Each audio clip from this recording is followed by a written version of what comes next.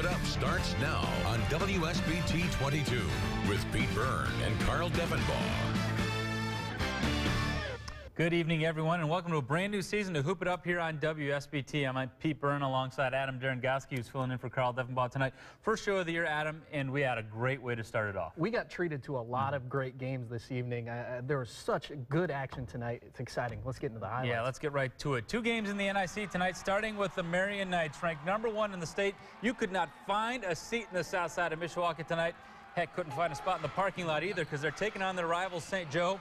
And the Knights got off to a good start. Devin Kennedy buried to 3, put Marion up 9 too early. But St. Joe would settle down. That's Francis Uzo taking it the length of the floor for the basket and the foul as St. Joe comes back to tie the Holy War at 11. Off a turnover now. Knights pushing the tempo. Jake Whitfield finds Anthony Blum for 2 as the Knights retake the lead. St. Joe had some good shooting on the outside from Dominic Farrow. Hit a couple of long balls in the first half. Once again, the game is tied.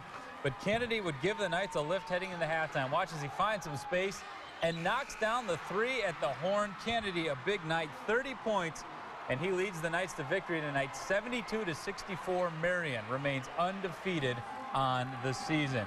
Staying in the Northern Indiana Conference tonight, Elkhart Central taking on Mishawaka over at the Cave. Close game in the third quarter. Antoine Allen drives, dishes to Cornell Connor for the basket, and that ties the game at 21 as a future Blazer takes a look on from the crowd. Very cute there. Mishawaka would get hot from the outside late in the quarter. Luke Shively drains the 3 from the corner to put the Cavemen up. And then they go inside to their big man, and there's no defense for this right here. Peyton Staples hits the turnaround.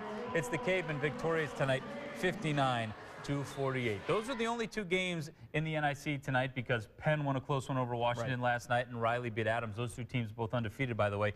So that takes care of the NIC, but we've got a full slate in the Northern Lakes. A full slate is maybe an understatement. Memorial scored a big win last week over Mishawaka. Earlier this week. Tonight, the Chargers would host Wawasee at Northside Middle School. Warriors looking to snap a 4-game losing streak. Wawasee shot well early. Aaron Boyrell from the elbow drains the triple. Wawasee rushes out to an 11-point lead. But Memorial would come back. Cameron Maxwell, the strong drive and the dish to Jalen Rhodes, who lays it in. Memorial cuts the lead to single digits. Warriors on the run. Nice. Huge block by Memorial's Dimitri Geiger. Chargers back the other way, and Maxwell drains the dagger. Chargers win it 64-44.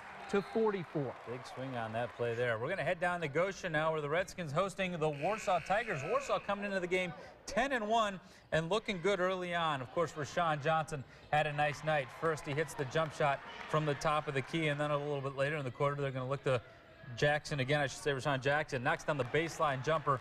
Warsaw out to a comfortable lead. But Goshen tries to keep it tight from the outside. Jack Gingrich knocks down the 3-pointer from the top of the key, but Warsaw wins a defensive effort tonight. Final score 36-28, the final. Now 2 teams in search of their first NLC wins. They squared off tonight. Concord hosting Plymouth. Darrell Poindexter goes into the big man Philippe Sorwatka, who lays it in. Concord was close, but Plymouth was just too darn good. Nick Felke on the fast break. The C parts, and he lays it in. Plymouth wins it 62-54. And one other result tonight in the Northern Lakes to pass along. Northwood beats Northridge tonight 63-52. Northwood out to an excellent start this season.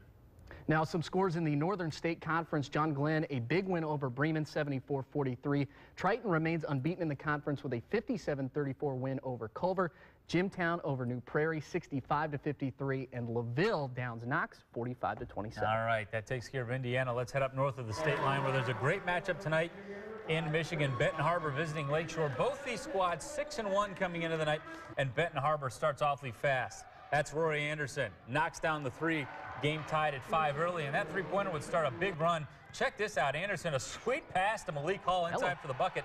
That part of a 12-0 run for the Tigers, but the Lancers would settle down, and they make a heck of a comeback in this game. Logan Steffes knocks one down from long range. Lakeshore rallies from an early deficit to win big tonight, 62-42 over Benton Harbor. That's a big win. St. Joseph and Niles also squaring off tonight up in Michigan. St. Joe working the fast break. A strong take to the hole puts the Bears up by a 4 spot.